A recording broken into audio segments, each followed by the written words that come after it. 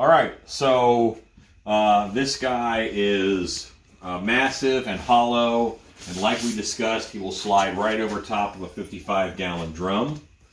But I wanted to show you for shipping.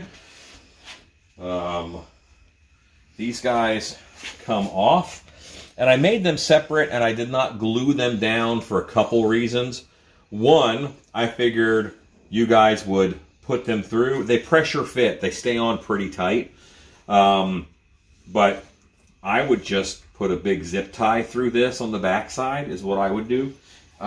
Because you want them to have a little bit of motion and dangle.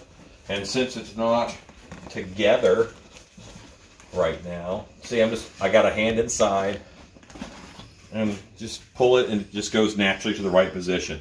I would just put a big zip tie through there, and that way it's on. But if you ever want to animate it down the road, like this is actually thick enough to attach an actuator to, and you guys could animate the mandibles separately if you wished.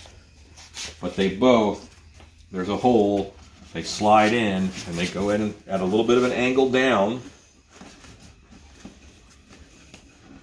And the hole is only cut where they go, so it's not like you can misalign it. Okay, there we go. Now we have big insect mandibles. So, there you are.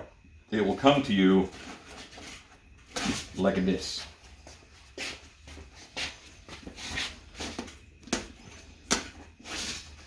All right, enjoy your bug.